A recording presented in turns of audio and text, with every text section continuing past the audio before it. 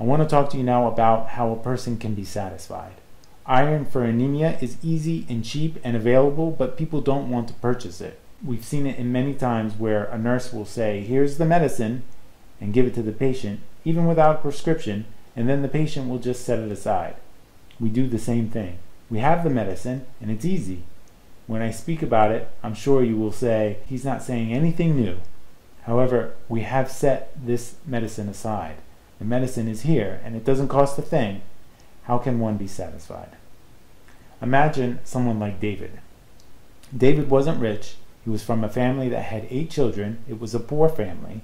When you read the message in Samuel, when Samuel went to go visit Jesse, or when Jesse sent a gift with David to give to King Saul, they were very poor, so all he sent was bread. He gave all that he could. If David wasn't rich, and was the 8th child out of his siblings, and they left him amongst the sheep as a shepherd, it should appear that he had neither security nor love. However, David was satisfied. One looks at him and wonders, where are his desires? David at this time was 16 years old with the sheep.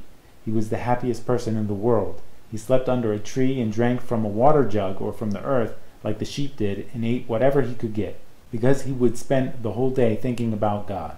He felt that God was with him and carried him. All of this is apparent in the Psalms. The Lord is my song. I love my Lord, my strength. You are my portion. These are the words of someone who is living in love and adoration.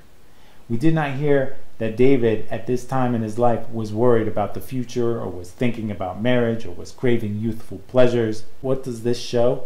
Someone who is satisfied. He is truly satisfied, and he is in good health. It appears that he would have an amazing sense of security also. This security also showed when he stood before Goliath. At that time, all the strong men were shaking with fear, but David showed a strange level of confidence and security in order to stand before Goliath. You're not afraid he will rip you to pieces, David? Goliath liked to frighten him, and he said, I will tear you apart and feed you to the birds. He would scare him. It didn't occur to Goliath that this child would do anything.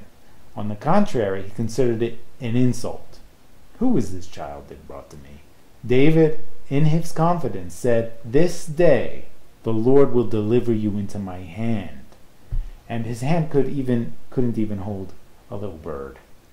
Despite this, he spoke with confidence, and this shows someone who is satisfied. The Lord is truly walking with him. He says to David, just as you say, David, I will do it for you. As long as you are with me and satisfied with me, I will make all your dreams come true. Goliath was killed by his hand, and every time David embarked on a new endeavor, it went smoothly. People began to like David very much. What did he have? He wasn't physically strong. He was not yet a king. Despite that, he was very satisfied. We want to be like this, where one can be cured from the anemia of love and the anemia of security.